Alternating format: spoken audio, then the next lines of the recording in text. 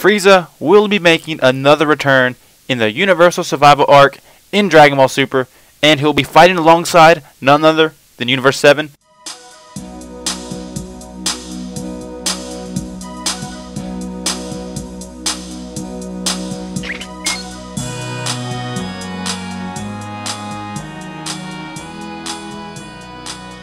So a lot of you guys may know this already, but Frieza will be making a return in Dragon Ball Super in the Universal Survival Arc, and he'll be fighting alongside Goku, Vegeta, and all the other Z fighters.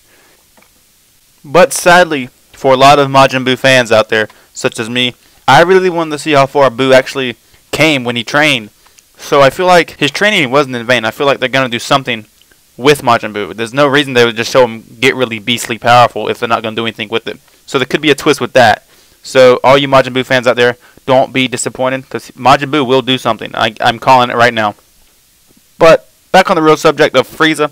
Frieza will be returning, and I think this is a very genius move in Dragon Ball Super. Whoever finalized this in writing Dragon Ball Super, they are a genius. I don't know if it's Akira Toriyama or anybody else, but this will be the second time they bring back Frieza. And if they're going to be bringing back Frieza twice, that means Frieza must have a significant role in the future of Dragon Ball Super.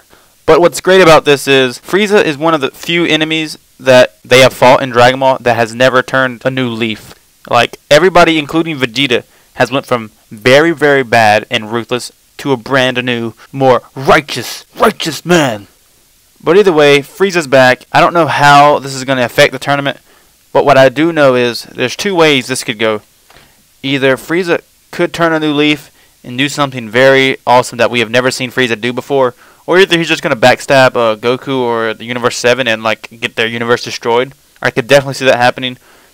Or if somehow Frieza gets like insanely strong and wants to like take over all the universes, like I mentioned in my video today, like what if the tournament turned into like everybody versus one person, even though I don't think Frieza has that type of power yet. But that's my thoughts on Frieza coming back. Also, one thing I'd like to mention is there are some people sad about them bringing Frieza back. They think they should have brought like Cell back or something.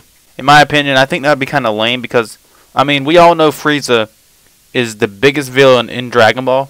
And either way, Frieza was definitely the best choice because he's leagues above Perfect Cell where he left off, and there's no way Cell could even get close to their level. And with Majin Buu dropping out of the tournament, they need someone that can pick up Majin Buu's strength, and the closest person is Frieza. Obviously, we know Majin Buu was weaker than Frieza until he trained. I'm not sure if Majin Buu was stronger than Frieza after he trained, but I want to say Majin Buu was stronger than Frieza after he trained.